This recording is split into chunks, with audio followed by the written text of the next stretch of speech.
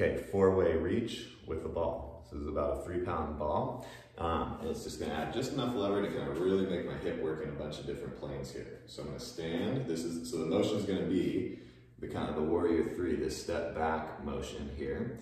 And I'm gonna reach the ball with my arm in each direction. So to feel the lever. So take a breath in, set the core, set the posture, long leg, ball the big toe on this working leg. And then when I go out, I'm gonna reach out in front of me.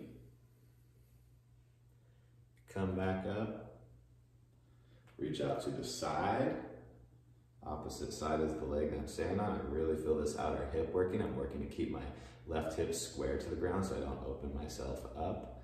Back up, reach out to the other side. So this is kind of a long arm situation. Try to get my long arm out long here. Come back up and then reach down behind me. Or down towards my back leg, down towards my back foot. And come back up.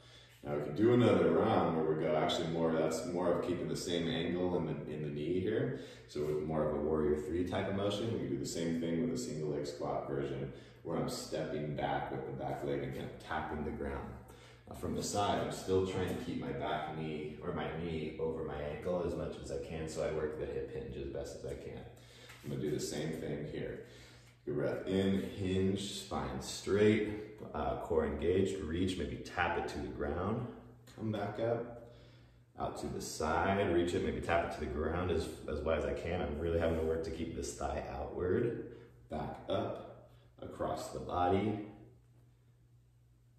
Tap, back up, and then behind me, as far as I can, you'll really feel glute max here. Tap as I squat down, and then come back up. Four-way reach, a couple different variations with the ball.